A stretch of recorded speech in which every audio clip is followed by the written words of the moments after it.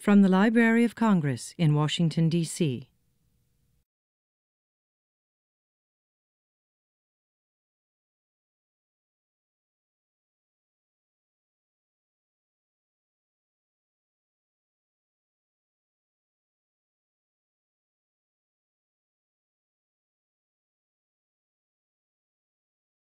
This celebration is brought to you by the Hispanic Division of the Library of Congress and the Peruvian Embassy, and the ambassador who is with us now is going to be speaking to us as soon as I'm finished.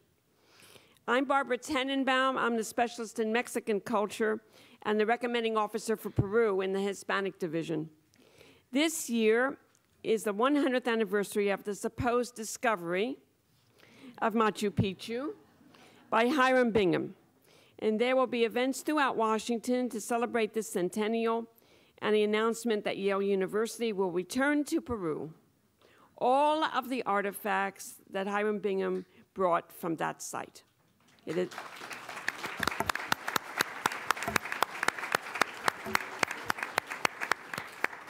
They have already begun to return the artifacts, and they will all be back in Peru by the end of 2012. So this is really terrific. Tonight we have with us, this is a very special program. I'm really excited about it. We have with us Dr. Anita Cook, Associate Professor of Anthropology at the Catholic University of America, and Dr. Margaret G.H. MacLean of the U.S. Department of State. And they will be discussing one of the most interesting and special places in the Western Hemisphere, and of course, one of the 7 wonders of the modern world, and well-deserved. Dr. Cook has directed several major archaeological surveys and excavation projects in the Ayacucho and Ica valleys in Peru, and you see one of her books on the back table. Dr. MacLean has evaluated site management practices at Machu Picchu for the government of Peru, and currently works with Latin American countries and international organizations to reduce looting and illicit trafficking in cultural property. Machu Picchu, the Inca site most universally known, is considered one of the 7 wonders of the world. It is located about 54 miles to the northwest of the fascinating Inca capital of Cusco and lies roughly 8,000 feet or 2,450 meters above sea level, surrounded by the cloud forest of the eastern Peruvian Andes. Part of its mystique comes from the fact that Spanish conquistadores never found it, and the site remained intact from its supposed abandonment in the 1530s to 1911.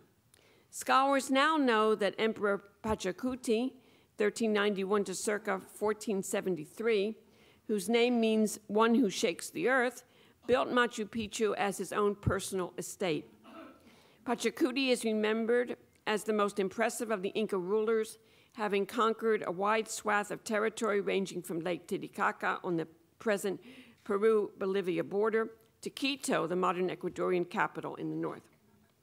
Hiram Bingham, 1875 to 1956, then a history professor at Yale University, came upon Machu Picchu in 1911 when looking for the Inca capital of Vilcabamba. He always thought it was Vilcabamba, by the way. Bingham, the son of Protestant missionaries who grew up in Hawaii, left Yale in 1917 to join the military as a pilot in World War I. Upon his return to the U.S., he was elected governor of Connecticut in 1924 and U.S. senator from 1924 to 1933. After the National Geographic Society spread the word about his expedition in the National Geographic magazine, Machu Picchu suddenly became, quote, the lost city of the Incas, unquote. However, it was neither lost nor a city. When Bingham and his group stumbled upon Machu Picchu, local farmers were there already, and Agustin Lizarraga from Cusco, thank you, had visited the place at some point between, I need a pisco sour. Don't we all? Between 1894 and 1902. Following the speakers, we hope you'll join us for a reception sponsored by the Hispanic Division and the Peruvian Embassy. And now it is my great honor to introduce to you the Ambassador of Peru, Luis Valdivieso. Boy.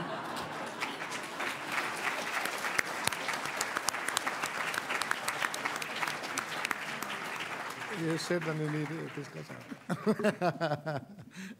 Okay, good evening, thank you, and my apologies for being late and keep you waiting. Mrs. Barbara Tenenbaum, Ms. Margaret MacLean, Ms. Anita Cook, distinguished guests, I'm pleased to welcome you to this lecture that the Embassy of Peru, together with the Library of Congress, have organized to celebrate the Centennial of Machu Picchu, unveiling to the world. 100 years have passed since the scientific discovery of Machu Picchu and the spreading of its importance through publications of the National Geographic magazine, as was mentioned before, that documented Hiram Bingham's explorations in the regions of Cusco in southeastern Peru. On June 24, 1911, Hiram Bingham, a university professor, guided by local inhabitants, ascended to the heights of one of the valleys overlooking the Urubamba River in Cusco. From there, he saw for the first time the remains of an ancient citadel that was built on top of Machu Picchu mountain. The construction of this amazing citadel, following what would have been a rigorous plan, is one of the most spectacular creations of the Inca Empire. Machu Picchu has an immense cultural significance, not only as a legacy from our Inca ancestors, but because it has influenced the Peruvian culture and national identity. The historic sanctuary of Machu Picchu was declared by UNESCO as a cultural and also as a natural world heritage of the humanity. This year we celebrate 30 years of the declaration of the historic sanctuary of Machu Picchu as a natural protected area. I'm not going to dwell into the details of where Machu Picchu is, as it has been mentioned already. But I'm going to go over certain important facts that have been mentioned before also, is that the centennial anniversary of the encounter of Machu Picchu with the Western world happily coincides with the return of the artifacts that were extracted from the site and exported from Peru during the initial excavation period from 1911 to 1915.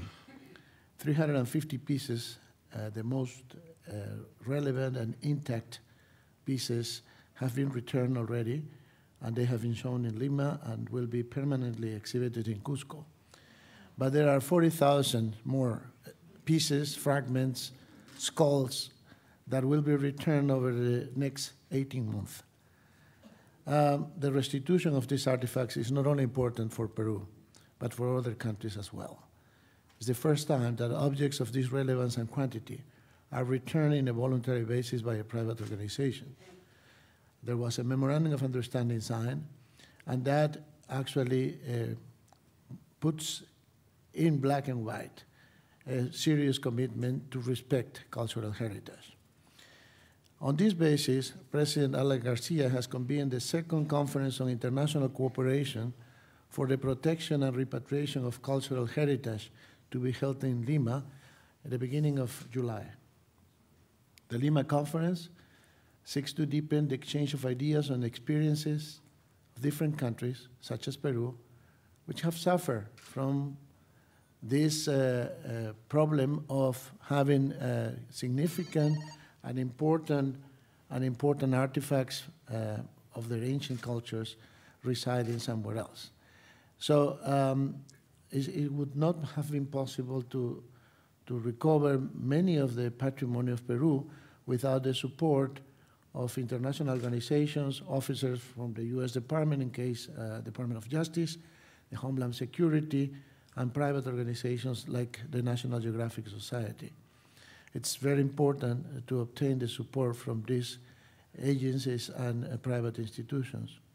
Now, turning to the presenters, the distinguished Dr. Anita Cook and Dr. Margaret MacLean, two recognized leading Inca and pre-Inca scholars and very dear friends of Peru. Margaret is a senior analyst at the Cultural Heritage Center of the Department of State. She's Peruvian by heart, who has assisted our country to recover hundreds of priceless cultural artifacts illegally exported, including the 16th century altar of Chayapampa, one of the finest carvings by Pedro de Vargas and painted by Bernardo Vitti. Anita is also a friend of Peru, She's so often in Peru that one of these days she will need to present a visa when returning to the US. Besides her expertise in the Inca civilization, she's one of the few world experts in the Wari civilization. She was recently invited to Peru to cooperate with the first studies following the discovery of the first Wari warlord tomb in the La Convención in Cusco. This is one of the latest discoveries in Peru. And I'm sure she will, hopefully she will refer to it. I don't want to preempt what she's going to say. After the lecture, we will be able to review the books, the book samples that the Hispanic Division of the Library of Congress, represented here by Barbara Tenenbaum, a specialist in Mexican culture and curator of the Kislak collection at the Hispanic Division, has organized. Before ending my short remarks, I would like to thank Ms. Georgette Knorr, Director of the Hispanic Division of the Library of Congress, with whom we start the coordinations for this event. She's not with us tonight because she is looking after her husband, who had a stroke a few days ago. We wish him a full recovery, and thank you very much for coming tonight.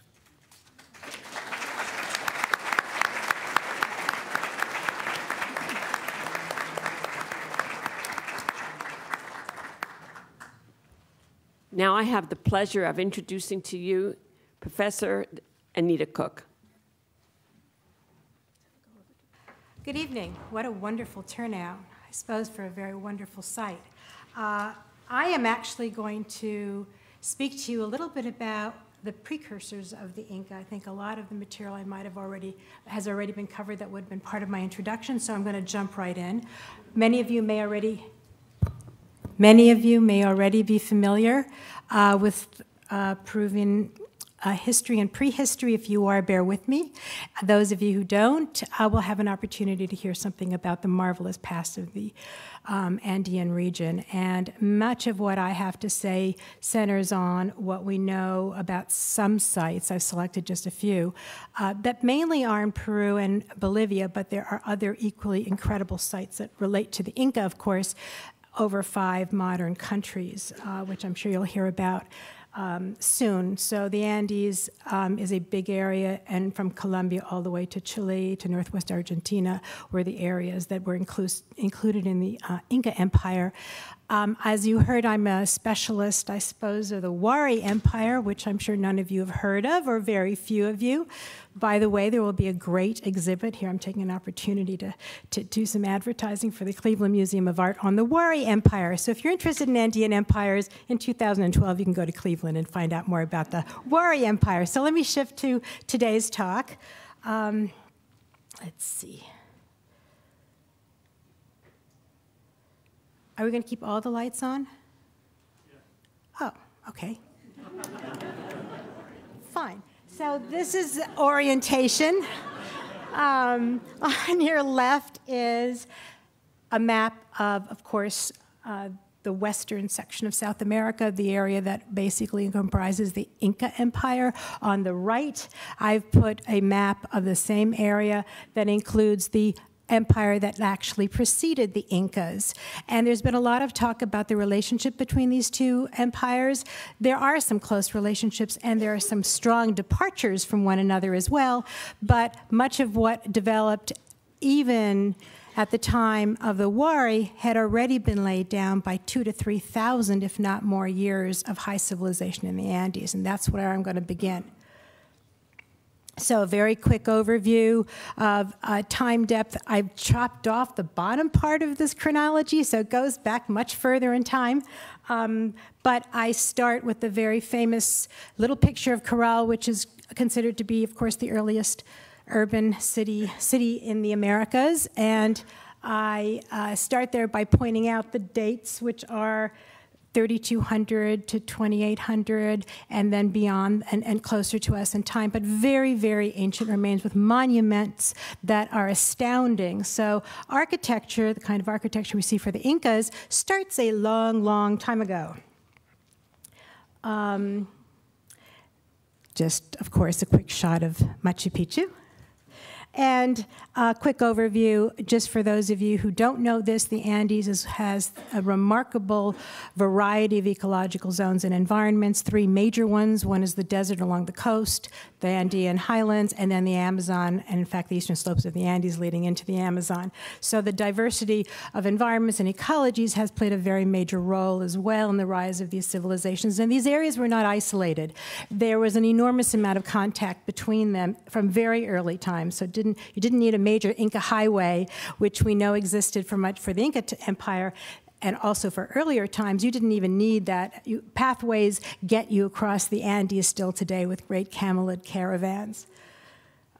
Early monumental architecture. I'm just giving you a very quick cursory view of the earliest time frames. These are the kinds of monuments that people study, particularly in the coast in the North Highlands, all the way to the central coast of Peru. They are what we refer to as pre-ceramic and also the very beginning of the ceramic period.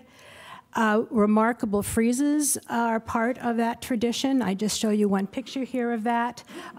They are huge friezes. They continue inside the arms of U-shaped monuments during this time period as well. And as we move closer in time, jumping to the first millennium BC, the very well-known Chavin culture, which is centered in the North Highlands of Peru, we will look at very briefly, because it really starts to present an image not only of religious architecture, but also of iconography that holds true all the way up to the Incas.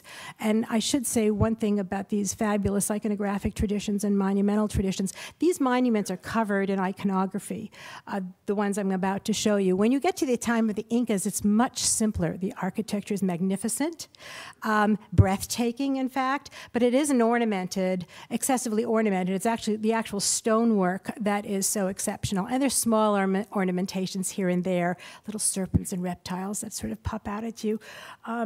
So this is the major site of the Chavin culture. It's called Chavin de Huántar. It is a major complex. It has been the center of attention for at least 30 years. In the last 10 to 15, it's been the center of attention of continuous excavations by archaeologists at Stanford and collaborators in Peru. Here you can just get a glimpse of the complexity of the architecture. Below the main floor of this temple is a series of remarkable galleries, within which is the so-called lanzón, which is the monolith you see to the right, and you'll see to the left how where it is embedded within the bowels, if you will, of the structure that you see on the upper right. Also, just to, oops, am I going back? Nope. Okay, thank you. Pointing to the geography and the map on the upper left, here we're starting to see how one particular cult, it's been called, of course there's a very important economy that backs up this cult, sites that share the same iconographic tradition and similar monuments cover the area that you see shaded on this map. So you start to see large contiguous areas being encompassed within polities, if you will, that eventually become more expansive. And now for the beginning of what we generally refer to as complex states, states that were both expansive and ultimately states that in very rare occasions are considered by many scholars to be the first empire. So what you're looking at here is where Machu Picchu is situated, which is in red. To the north is Huari in the valley of Ayacucho, and to the south, at the southern end of Lake Titicaca in Bolivia, is Tiwanaku. So the middle horizon, which is the time period of the first millennium AD, generally, sort of about 500 to 1000 AD, is when the Huari in the north and the Tiwanaku in the south exist, grow, interact, conflict. They have very different types of architecture, very different types of subsistence, but they shared a lot of iconography in common, which has puzzled scholars, I might add, for a long time, because we haven't seen a lot of direct contact between these two areas until about 20 years ago, when we found on the coast one area where the two polities actually seem to have lived next to each other, not always in peaceful terms. So both of these, the Tiwanaku and the Wari, were, let's say in the 1970s, considered to be states. And they had territories that they expanded into. Tiwanaku really has an east-west kind of orientation, including the northern portions of Chile, all the way over the high Altiplano, down into the eastern Montaña. The Wari, on the other hand, had tended to expand in all directions, north, south, east, and west. A lot of close contact initially with the coast, immediately adjacent to it.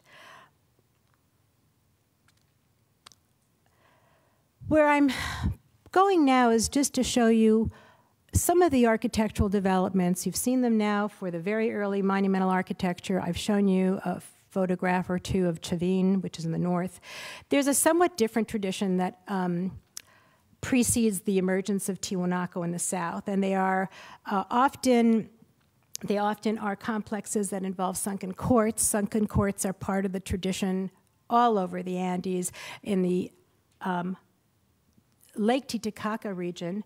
These are quite well marked across the landscape and villages. And here you're seeing the kind of monoliths that predate the emergence of Tiwanaku, the courts that are typical within villages still today.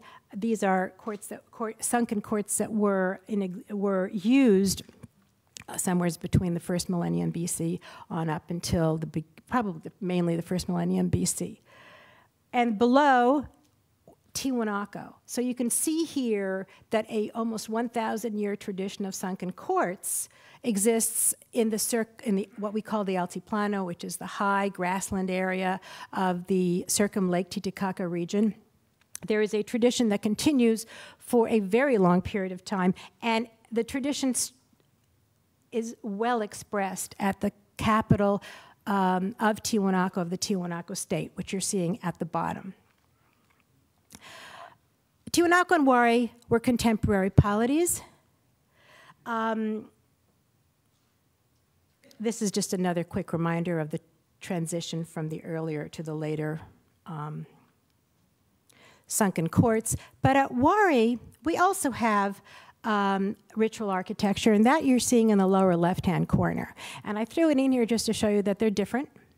They aren't rectangular sunken courts. In this case, they're sort of D-shaped. They can be circular. They can be D-shaped. They sometimes have interior niches. So the architecture is markedly distinct in Wari. And this is a map of the extent of the Wari as we knew it.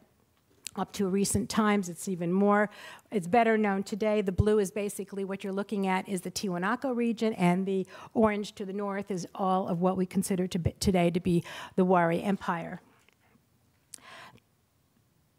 Here we're starting to look at some things that maybe the Wari developed to such an extent and with such success that it continued to be employed after its demise and taken up by governors perhaps of the early Incas as well. There were very important kingdoms that existed between Wari and Inca that were also, of course, enabled the continuation of some of these traditions. We believe that when the Wari fell, areas that had governors that were very successful continued in power and probably continued using a lot of the symbols of power that were so successful during the Wari Empire, and they continue all the way up to the beginning of the Inca and are in fact employed in some cases by the Inca. Here you're looking at very wonderful textiles that are characteristic of the Wari. They are royal tunics that were worn by different officials of the state. They had four-cornered hats. The labor intensity of that's involved in the production of these textiles is amazing. We're starting with very fine, the finest wools and alpacas and even vicuñas, the spinning by the best spinners, the dyeing by the best, etc., all the way up to these remarkable tunics that sometimes look as fine as silk when you look at them. So tunics were a mark of royalty and a mark of stature and rank for the Wari. They probably were for other cultures, of course, as well. But there is a similarity between the Wari and the Inca, which you will see momentarily. The other interesting thing that many of you, I'm sure, are already familiar with is that the Incas, although they did not have writing, they had many other mechanisms for communicating, one of which many of us argue is, of course, the ways in which life was designed or material culture was designed, like those tunics with all those designs on it, but also knotted strings, which are called quipus, and these are known for the Inca. There are some early chronicles that have actually deciphered a couple of them. People who were quipu makers read the quipu to some of the early chroniclers. Other than that, we are still studying them. We have Gary Urton and others have cracked some minor codes, but we have a long way to go. The Wari had knotted string quipus as well. And I have recently heard, although I'm not sure that there is consensus on this, that the quipu tradition may go all the way back to Corral. But that is something that is suggested only by those who have worked at the site. The knotted strings, of course, can be lots of things. They have to really have a good sample to support that. Here I'm just going to give you a couple of comparisons to show you why we believe the Inca and the Wari have certain elements in common that are quite remarkable. One of them is the textile tradition and the royal tunics. And you're looking at just one example of a typical Wari tunic on your left. You're just getting a sample of it. And on the right, you're seeing a beautiful Inca tunic that actually is in the collection here at Dumbarton Oaks. Notice that they're blocks of designs. They're called tocapus. The Inca called these tocapus. Sue Berg and I have actually argued that the Wari also had tocapus, and you can probably see how that argument can be played out. The presence of feasting ware was very important to the Inca. They offered large feasts at times, at ritual times, at times of harvest, etc. We believe from the archaeological evidence that the Wari also practiced similar reciprocity or unbalanced reciprocity. And you're looking at the jars in which the corn beer would have been served on these occasions. On the left is a Wari jar, again, full of figures. And on the right, you're seeing an Inca jar that is part of the main Inca imperial ware. Both of these were used on ritual occasions and held large quantities of chicha. They also used, and I don't have an illustration of it here, cups. Often 2 cups that were identical so that the officer or the official could both toast the sun or toast the next person at these events. So once again, Inca Cusco lies in the middle of this, Wari to the north and Tiwanaku to the south. That's a quick view of Wari.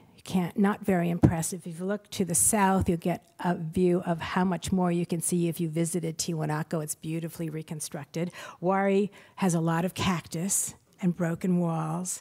It's hard to get around, but some areas, and you probably can see the tin roofs there, cover areas that have been exposed. Monoliths dot the landscape at Tiwanaku. They are wearing the garments full of ornamentation and figures that is so common for the era, and that we also see, so Tiwanaku has this, the Wari has this whole time period where you have royal officials. Garments become the mechanism for communicating both narrative and status. This is the well-known Gateway of the Sun at Tiwanaku. It probably represents the best-known symbol of the Tiwanaku iconography and the iconography of the times. It is spectacular. It is similar to the iconography found on those large monoliths you just saw, but I might add that despite how popular this image is throughout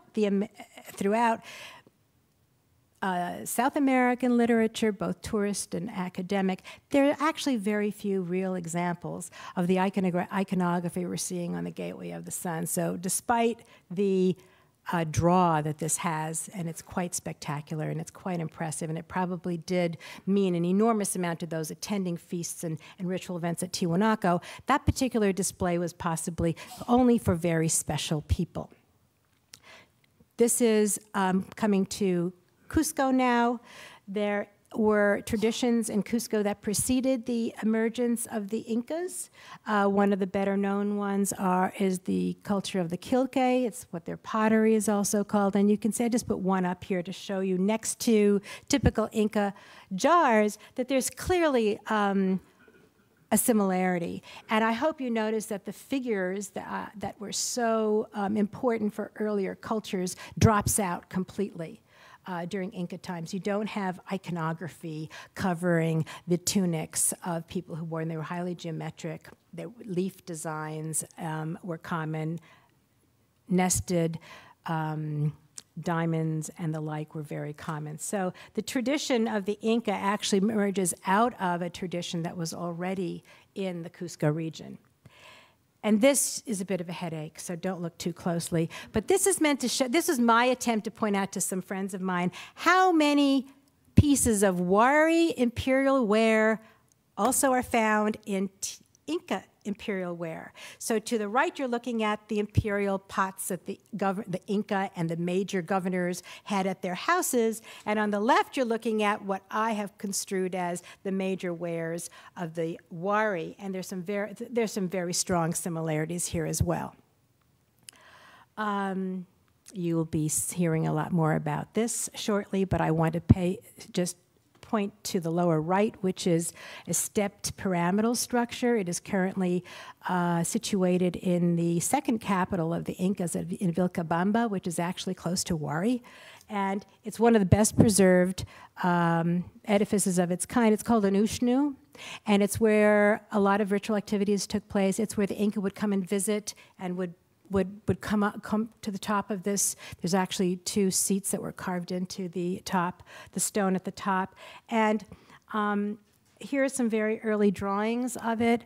Obviously, we know how important they were because the Spaniards came in, and I hope you can see this from the old drawings, placed crosses on the summit of the most important buildings, right? So that very wonderful 1847 drawing of the Ushnu that you see to the lower right has a cross plunked on the top of it. It's probably been there for quite a while. And on the lower left, actually, what we're looking at is something that's quite Andean and not necessarily Spanish. It can be misconstrued as such, but the worship of mountains and the importance of mountains and mountaintops for where ritual activities would take place, and this happens to be one of those important places. There as well, the Spaniards actually did come and plunk down crosses as well. So we actually know which areas were most threatening to the Spaniards when they first got there. To finish up, recent research has revealed a lot of sites with Ushnus, with these Inca step pyramids. They can be platforms. Ushnus are either places that were pyramidal in nature, or they were actually also referred to as holes in the ground where libations were made. So the Ushnu, the term Ushnu refers to both things, and depending on where you are in the Andes, there may be more of one and less of the other. This is actually a Wari site that you're looking at, and it looks bizarre, I'm sure, but remember that the Wari temples were round, remember, and D-shaped, as opposed to all the other traditions we looked at. When we excavated at this site, at the very center of it and at the bottom were these funny shaped stones, very well polished, very intentionally placed, buried, and they were clearly important. There's a whole series of arguments about what these might mean, but what really struck me as significant is that my colleagues in Ayacucho and a Dutch colleague, Frank Meddens, has been doing a survey of Inca sites in the area where Wari once was, and they excavated and they found in the middle of the Ushnu, going down, right in the middle, a series of stones very much like these. So there are a series of cosmological connections. There are a series of ritual activities that link the Inca to the Wari, or should I say the Wari to the Inca, even more closely than we had previously imagined. To just give you the last couple of slides is the very new finding at the site of Espiritu Pampa, where the presumed great Inca refuge was when the Spaniards came in. It was considered to be totally Inca until some Cusco archaeologists did some work there and found that at the site of Espiritu Pampa, everything that was showing up was not at all Inca. It was somewhat rustic, but typical Wari, and then a royal intact tomb and a series of other adjacent tombs. We have never, ever excavated. We've never found an unlooted Wari royal tomb. So this, for Wari folk, was tremendous. And for the folks in Cusco, it was equally tremendous because they didn't expect to have Wari governors in their backyards either. So these are the excavations. You might in the photograph at the top right see one of those circular structures. I don't have a pointer, so I can't. It's upper left corner. There's sort of a circular structure, circular walls, and a flat side. That's one of those temples that is so typical of Wari. Here is some of the stuff that was found in the burial. Very ornate silver and a lot of gold, ritual scepters and knives wrapped in gold and silver. Clearly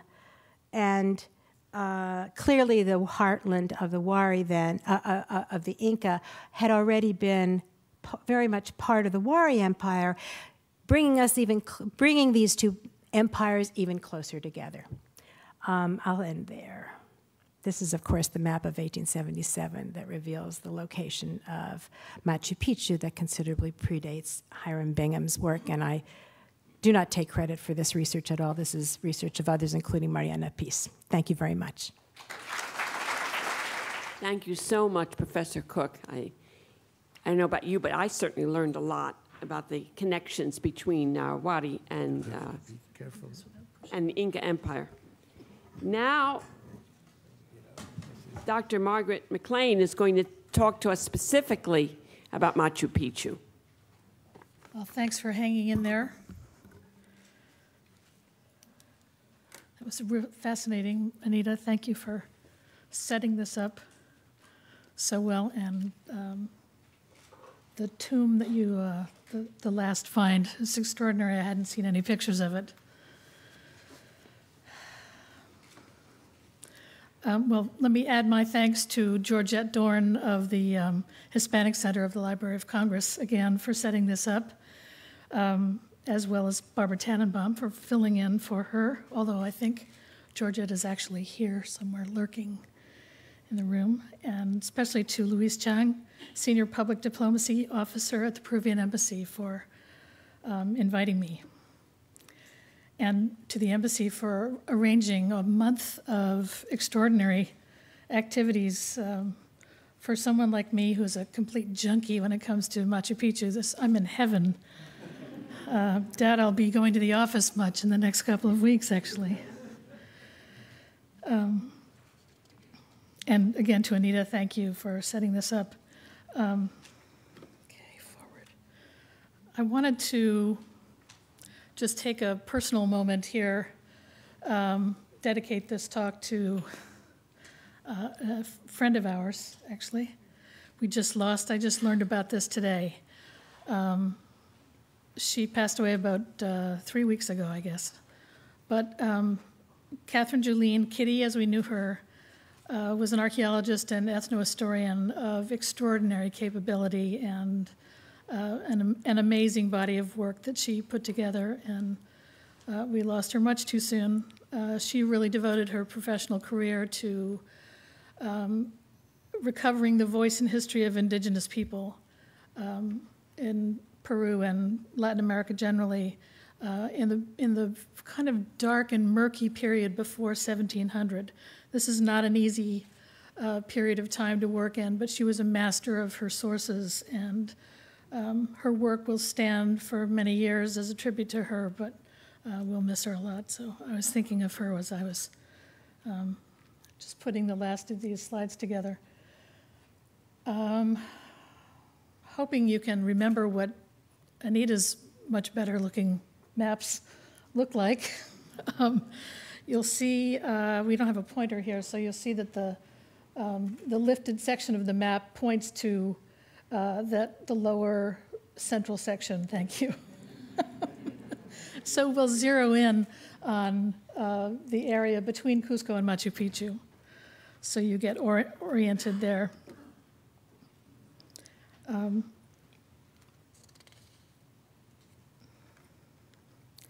So I'm posing and then answering a few questions. What was Machu Picchu? Who built it and when? And how is it used? The first three questions. As was said earlier, Machu Picchu was a royal estate. I can tell you all about how we know this a little later on. It was built probably for seasonal use, kind of like Camp David. Or perhaps a little bit more like the Breakers, the Vanderbilt Summer Cottage in Newport, Rhode Island, right near where I grew up. In fact, Machu Picchu is an estate with lots of room for guests and extended family and retainers.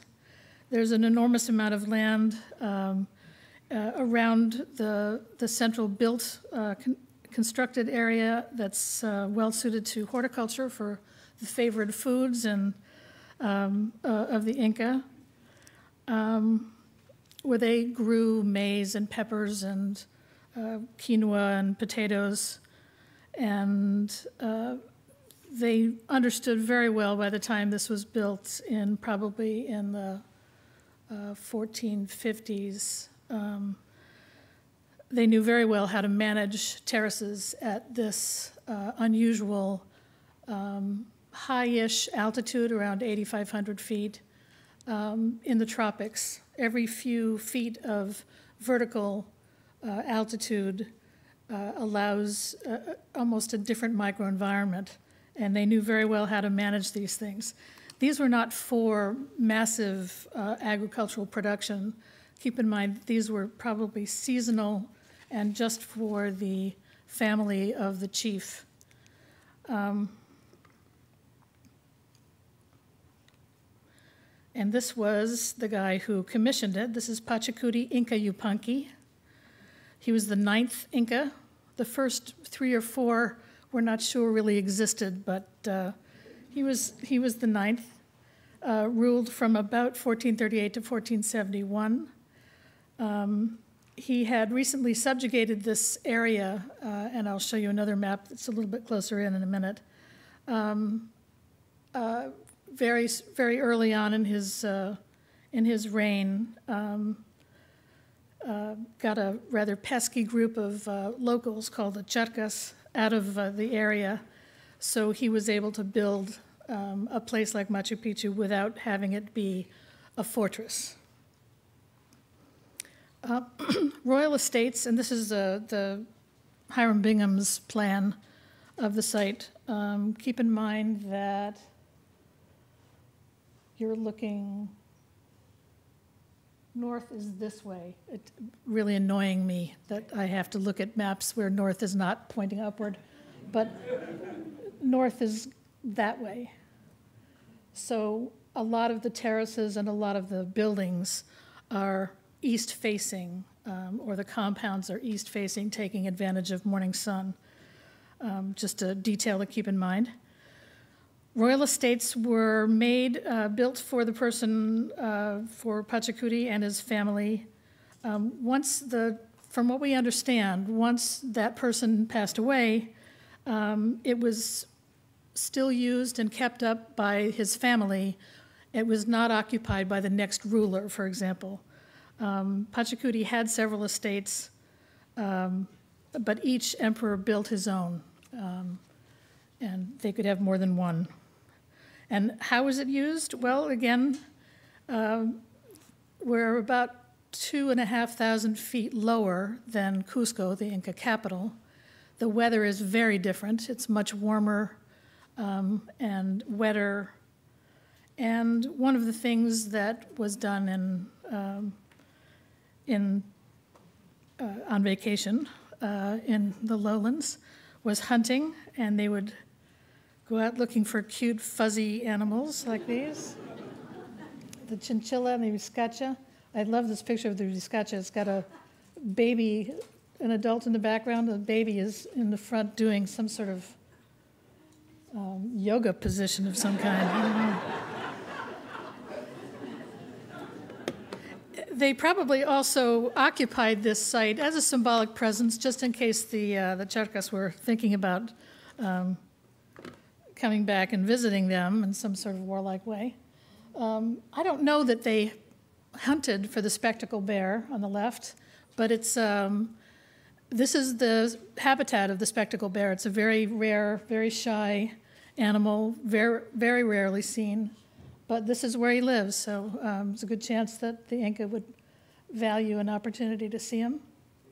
Orchid hunting must have been exciting because there are many varieties and an extraordinary array of wild cloud forest fauna. So, in addition to what I've mentioned, what might have attracted Pachacuti to this place, to choose this place for his royal estate? And then I'll get into how it was built. So again, the climate. This is kind of a delicate picture. Can you see that? Yeah. As I said, it's 2,000 some odd feet lower, much warmer in the dry winter season, which is May to September. The site is built along a ridge that's running north-south. So again, the ridge is running so that this slope is east-facing, and the back slope, which is much steeper, is west-facing. It allowed them to use that great swath of terraces for horticulture. Another thing that, so a lot of this land was very attractive. Having soil elevated up off the river bottom was important for them. Having an excellent source of this very hard granite building stone was definitely something that the Inca would have paid attention to. White, very hard, works very well for very talented Inca masons. Also from various vantage points, both in the middle of the site and on the Machu Picchu peak, which is sort of above and beyond on the left, and Huayna Picchu, which is the other peak, this young peak. The views from all of these places are extraordinary. There are a number of snow caps in the area that were very important religious landmarks. So the views from the site were enormously important for the Inca. They also did, and I'm not going to talk, oh, I think I went beyond, oh no. Well, this gives you a view of some of the landscape around. It's a very rugged landscape. It's a pretty sheer drop down to the valley floor, but the terraces still do descend. One of the things that Pachacuti favored, and in every site that he built, including the city of Cusco, which he was responsible for, he looked for opportunities, or had his masons and his planners look for opportunities to use bedrock as sculpture. And there are many, many examples of this, and a rock like this may have had a little wall around it. It may have been built on top of. It may have had little stones that fit into some of the spaces that you see. We don't know how they were used, but they were used. They were certainly admired, and there are many examples of almost embraced stones, embraced architecturally stones throughout the site of Machu Picchu and other sites that Pachacuti built. One of the other things about views is the opportunity to use certain positions of buildings to see or to mark certain dates on the calendar. This was, I don't know very much about this particular subject. This is a slide I've borrowed from a friend of mine who's an archaeoastronomer. This is a sunbeam coming through a window. There's a plumb bob suspended from the top of the window, and it hugs that very straight line of that cut rock, and this is the summer solstice. So he infers that there are some alignments that have been made so that a person, for example, who was responsible for keeping time, keeping the calendar, would know by arranging certain strings and paying attention to certain shadows in a temple structure like this one, which is a circular temple I'll show you a picture of later. So these could be used as sort of timing devices, if you will. So there were many uses for the stone.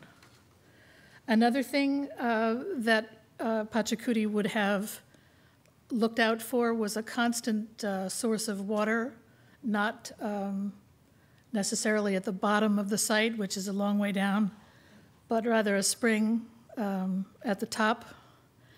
And there's a Kenneth Wright, an engineer who's been looking at the water, at the hydrology of Machu Picchu, has calculated that the spring that feeds the site can run from 6 to about 35 gallons a minute through the system of 15 or 16 fountains that are at the site of Machu Picchu. That's a picture of one of the fountains. That's another one, a little bit easier to see how it works. And the fountains are actually in a string. You can see the little U-shaped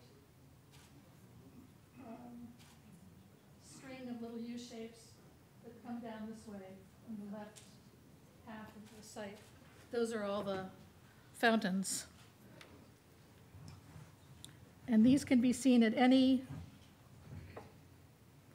of the sites that Pachacuti is responsible for. He loved running water. It's obviously it's a very healthy thing to have a source of water that's a live one and not a standing one.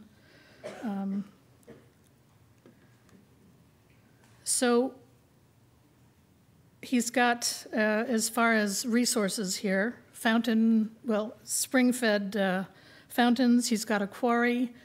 Up in the left-hand corner is part of the quarry, the sort of jumble of stones. No stones had to be brought up from the valley floor or anything like that.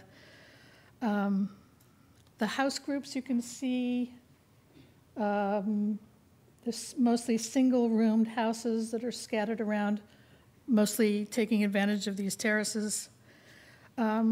It's important to, when you spend time at the site, you can look carefully and see that in order for the site to be built, it had to be very carefully planned first, and almost everything had to be planned out before anything could be built. That certainly is true for the water system and the drainage system. This can be a very wet site, so there is drainage underneath the main central plaza, which is not visible from the top. There are several drainage systems that shed water off the eastern edge of the site, so that it doesn't disrupt the architecture.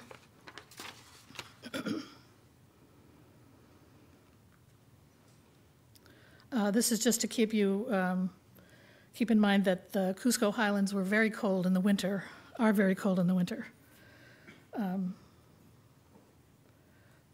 And it's much more pleasant down in the lowlands. So back to the structures, and this is back to my question of how were these things built? Inca masons, this is just following on what Anita was saying earlier. The Huari and previous cultures did extraordinary things with ceramics and with textiles and wood, and the Incas were sort of like the equivalent of certified public accountants. They were creative on some levels, but mostly they were brilliant at administration. They were brilliant at planning and building and organizing. They had very talented weavers, but weaving was not their strongest suit. Building was their strongest suit. And Pachacuti was probably one of their ablest as a planner. I'm going to show you a number of Inca walls, hoping that you develop the same fascination for these things that I do. This is just one kind. This is a very rustic type, but it's pure Inca. It's dry laid. It's a very heavy-duty support wall. There are maybe 10 levels of architecture above this. So this was a retaining wall that had to be very sturdy, seismically stable, and almost locked together. And this is one of the things that they were very talented at. This is the basic Inca house group would be either 2 or 3 or more single-room structures around a central court or a corridor. I think that's sort of clear. And this format, this type of building construction, you can see in places from the humblest house groups or canchas to a temple group. Here's an example of one such building at Machu Picchu. The lintel is in place. A lot of buildings, if you've seen, I recommend, by the way, that you go over and look at the photographic exhibition that's up at National Geographic now, photographs from the Bingham expedition in 1911 of Machu Picchu right after it was cleared for the first time. You'll see that a lot of buildings are still standing to their full height. All they're lacking is roofs in many cases. This was one of the buildings that is still in very, very good shape. They haven't had to dismantle it and remantle. You can see the stone lintel across the trapezoidal doorway, perfect Inca walls. And this was one of the single-room house groups that would face onto a central court. And here you can see the same kind of thing, the same building blocks, if you will. Single-room houses can be larger and smaller. Some have niches in the walls. Some have gabled roofs, like the one in the center. Some have flat roofs, and they would have gable roofs that would sit on top, would be tied down. Here again, you can see sometimes the scale is different, but the building blocks are the same, the basic elements. In this one, if you look closely, you can see a number of different kinds of wall types.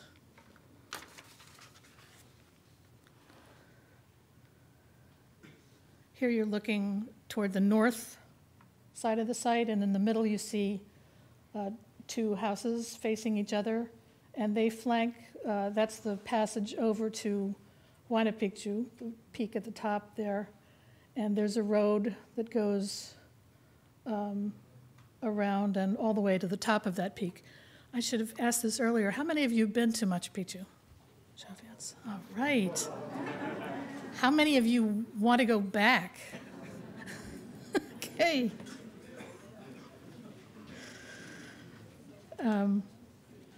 Did everybody get to the top of Huayna Picchu that wanted to? Yeah? It's a little daunting, isn't it?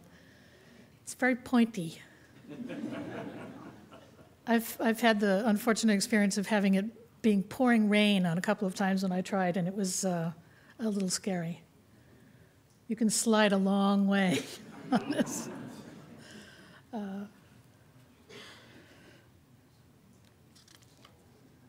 That's just a close-up of those 2 facing structures. And this is a view from the north end of the site looking back toward the south end of the site. And you see some of this is the more sheer drop on the west side of the site. It's much more difficult to build in, but they managed to put in some terraces. And then the terraces that you see in the middle distance are farther away than you think.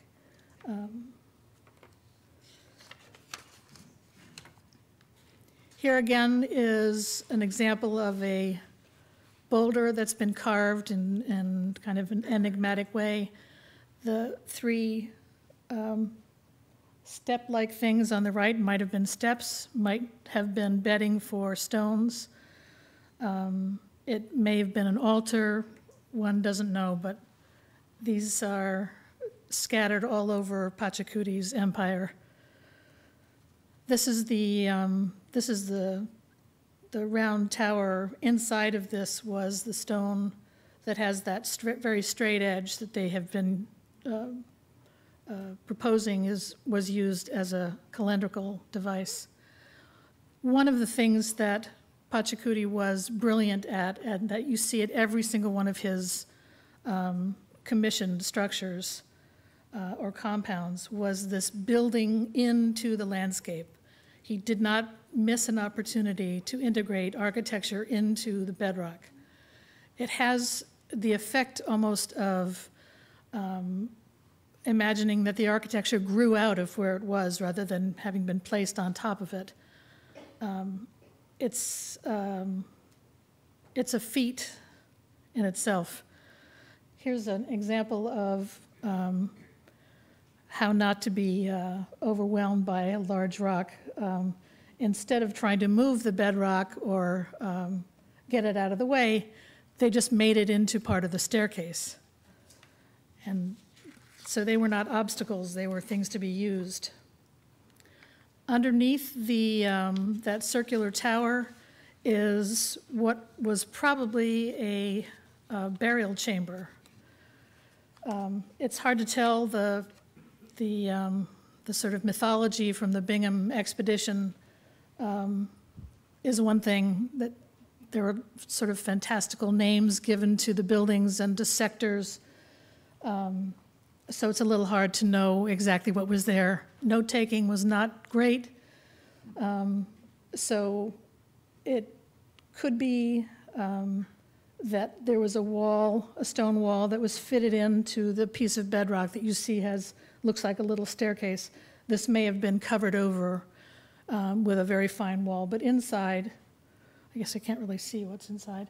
There are, it's superb stonework, and there are tall niches, maybe this tall, where a mummy bundle might have been put, a body flexed might have been put and taken out occasionally or not. I don't think there was anything in there when Bingham opened this up.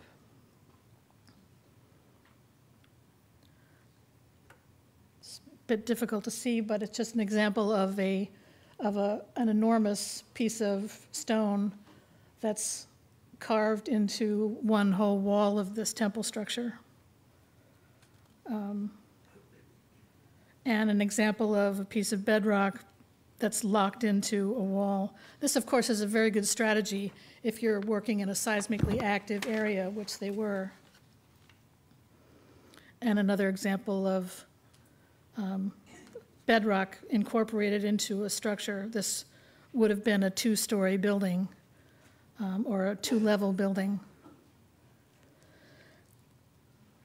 So how did they cut and shape the stones for the fine stonework that you see there? Well, here's the guy who knows. I'm irrelevant here. The guy sitting at my back is Jean-Pierre Protzen, who is the fellow who figured out pretty much how the Inca dressed the stone. They didn't use metal tools. They didn't pour some magic butter over them and melt them so they could shape them with their fingers.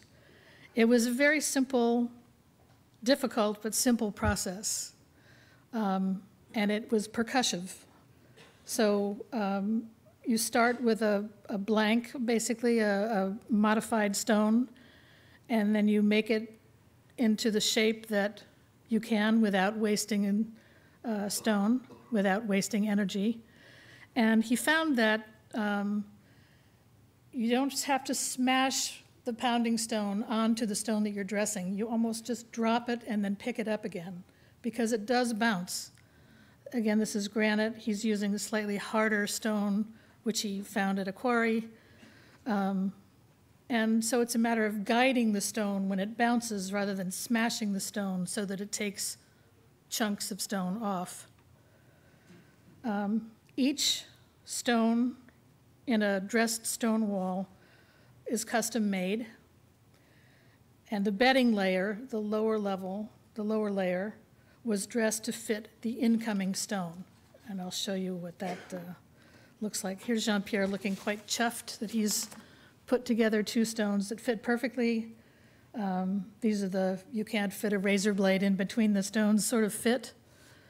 And here's one of the early pounding stones that he found at a quarry in Ollantaytambo. We can use this as an example of a wall that's built this way. If you look at each of the stones, you can see they're kind of pillowed in a way. Not all walls had the same surface finish, but all of the walls were built in the same way. All the Inca stone walls were built in the same way. So if you look at the bottom of a stone, it's often quite level, but it fits in to a space that suits it. So it's the bottom stones were carved out. So a stone would be partially dressed and then fitted or tried. It's a very much a trial and error process. So tipped into position, stone dust or pollen or some other kind of dust material could be put down, and then the stone could be lifted away, and you could see, it's sort of like when you go to the dentist and you see where a filling has been, you sort of have to bite down on that carbon paper. It's the same sort of thing. So if there's a place that's protruding on the bottom, then that's smoothed out so that the top stone is then fitted into place. So in each case, that's done for each of these stones. So whenever you see an Inca wall that has this sort of, it looks like the stones have sunk slightly into their places, that's a good Inca wall. I'll show you a few others. The stone in the middle, this triangular stone, is almost like a keystone. Sometimes these fall out, but the wall doesn't necessarily tumble if it does. But you see on the larger stones on the bottom, that's sort of the bedding level, and then the smaller stones on top, this is a wall of a structure. The terrace wall is below it, and then the wall of a structure above. And you can see how they look like they've sunk slightly. Exactly the same technique is used. This is a wall in Cusco, also a Pachacuti extravaganza. This is the famous stone of the 13 angles, or whatever it's called, up in the upper part of Cusco. But it's made in exactly the same way. The stones are larger, and in the case where the stones are much bigger and heavier, sometimes these nubbins that are protruding on some of the upper stones, they were probably used, according to another genius who's worked on the stones by the name of Vince Lee, who lives in Wyoming, another architect. His theory is that these may have been used to help with the balancing the stone out of place while the bedding layer is carved out a little bit, and then levering back the stone into place. And in many cases, these nubbins were pounded off before the wall was finished, but in some other cases, they were not. This is an example of where they were not. These are enormous stones that construct a corner of a palace structure in Cusco. This thing didn't move. There was an interesting case study when, in May 15th, 1950, there was a huge earthquake that hit Cusco, and most of the Inca structures stood fast, and most of the Spanish superstructures took a very bad hit. So it was a really interesting opportunity for a number of archaeologists, John Rowe being one of them, who was a sort of famous Inca scholar, and archival detectorist. He was sent down there on a UNESCO mission, I think, and had a very interesting time studying the seismic stability of Inca construction right after that earthquake. Another fine example. Ollantaytambo, which was another place that Pachacuti constructed and probably didn't finish,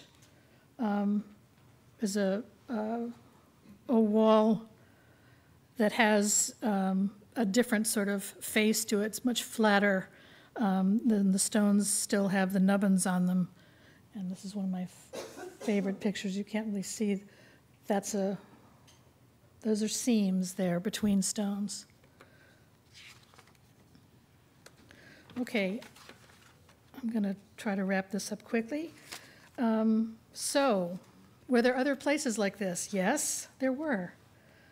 Pachacuti also built a royal estate at Pisac. And if you look, this is going to be hard to do without a pointer. Maybe the best thing to look at is the valley floor. This is an aerial photograph, if you haven't figured that out. The valley floor, see the wavy terraces along the floor. The river was canalized here for about 3.5 kilometers.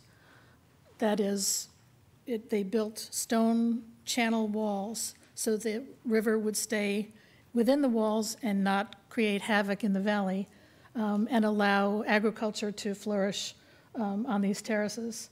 There are terraces, straight and curved terraces that go all the way up one side of a hill, and there's a, kind of way above where Anita was pointing, is the top of the hill where a little palace structure was built. And then there were several compounds associated with Machu Picchu that tell us a little bit more about the estate. How many of you have walked the so-called Inca Trail? All right. The sites that you saw along the Inca Trail were part of Machu Picchu, in a sense. They were where the retinue of the Inca Trail doesn't follow the actual Inca road for part of its way. But between Runcaracay and Sayakmarca, which you see there, that's where another road came in, and then the Inca road does follow from there. It follows the dotted lines. And I'll show you a few pictures of the road, and then I'll show you one of the sites along the Inca Trail. This is the last chunk of road that leads into Machu Picchu. You can see Machu Picchu in the distance.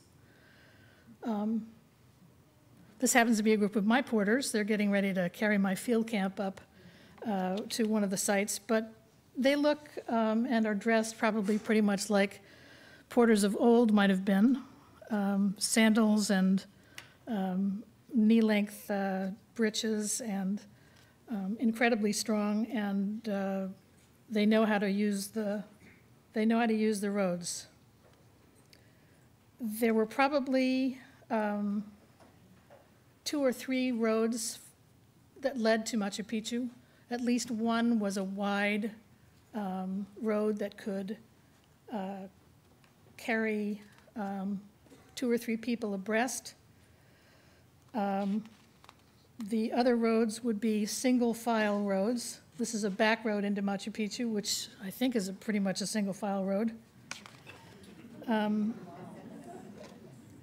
That is a drawbridge.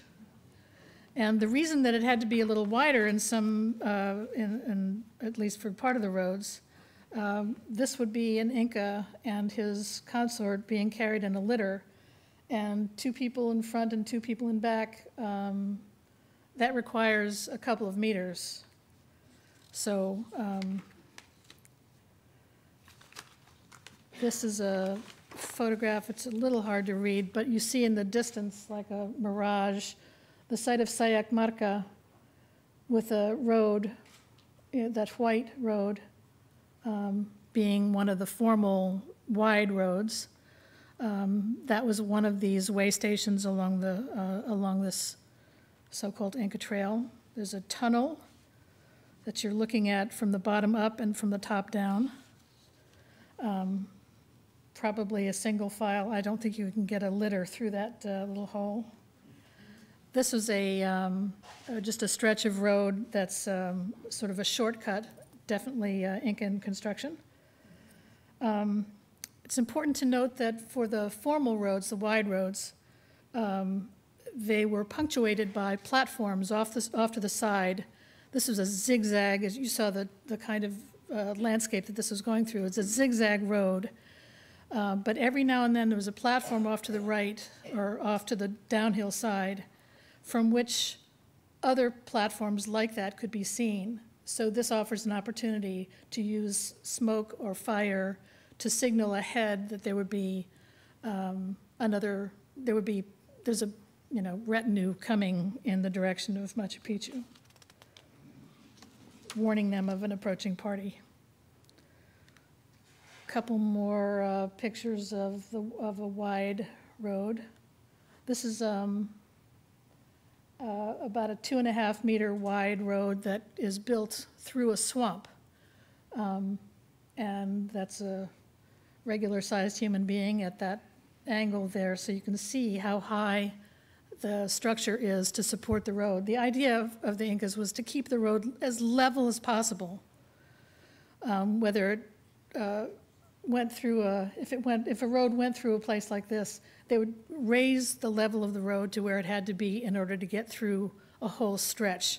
They didn't like going up and down and up and down. So they went up when they had to, but they stayed up as long as they could.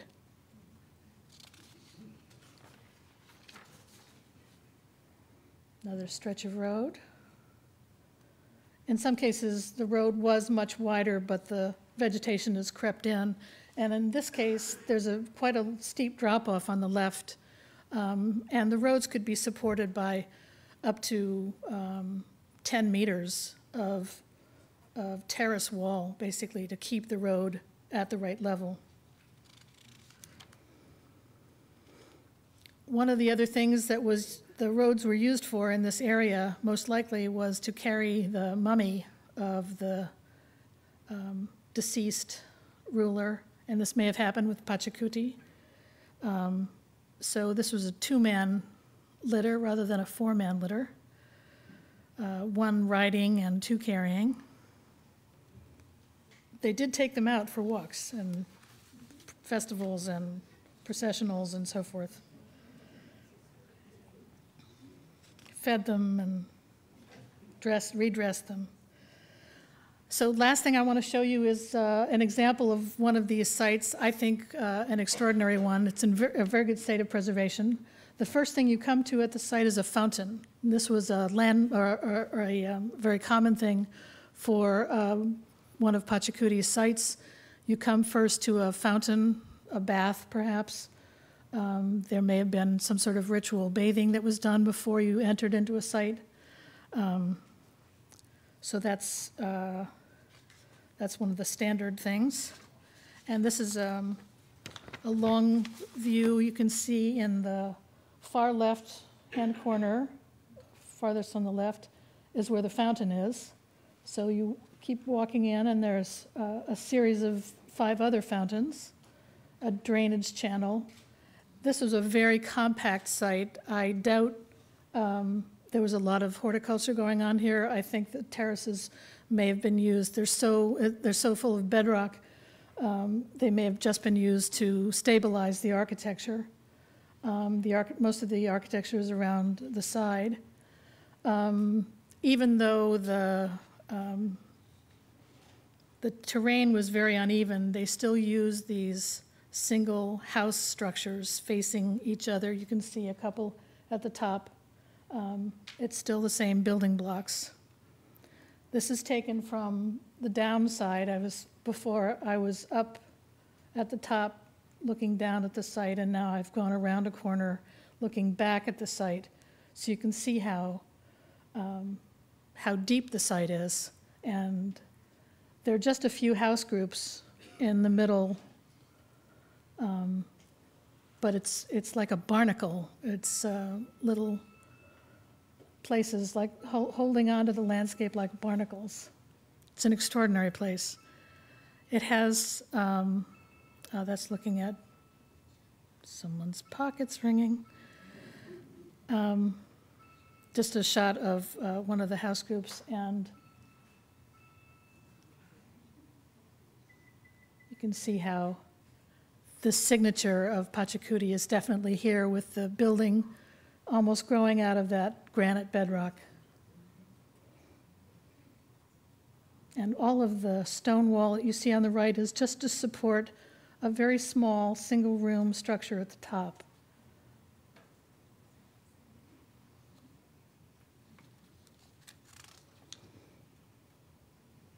So that's my last picture. Some of my sources: Vince Lee, as I said, is the guy who figured out how to put together the stone wall. Jean-Pierre Protzen, who figured out how to make the stones. Johann Reinhard. I recommend any of these people for you, by the way, for reading. Joe Reinhard, who's a National Geographic explorer, is an expert in the mountains and the meaning of mountains to the Inca. Kenneth Wright is the hydrologist engineer who's been working in the area. Susan Niles knows everything about royal estates of the Incas. And John Rowe was the Mr. Inca and probably the best archival detectorist in the world. So happy 100th anniversary. And we want to thank our two panelists who were so brilliant tonight, the ambassador, of course, the Embassy of Peru, and the Hispanic Division for this fantastic program. And if you can quickly grab a drink or a cookie, I would suggest that you do so. Thanks so much for coming. This has been a presentation of the Library of Congress. Visit us at loc.gov.